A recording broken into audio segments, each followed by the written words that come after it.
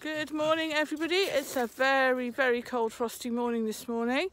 I am out in the field today, just been up to feed my ponies, and walking through the field all the plants are covered in frost and it's really interesting to look at them. Have a look at this one down here.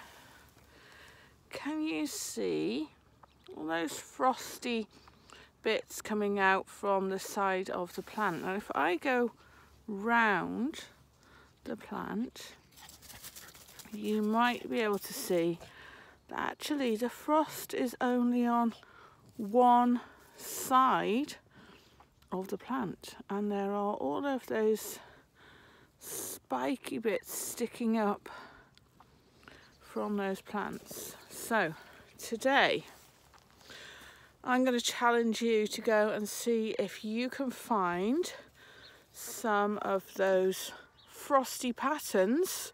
They might look a bit like your tree patterns from yesterday, but have a look, see can you find any frost patterns. So have a look on any water that you might see that's frozen.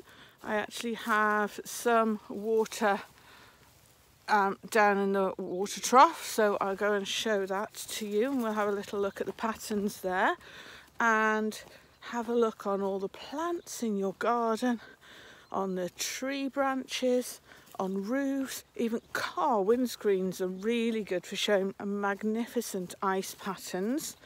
So have a look and see if you can find any ice patterns. Well, the water here isn't too good to look at. I can show you very briefly.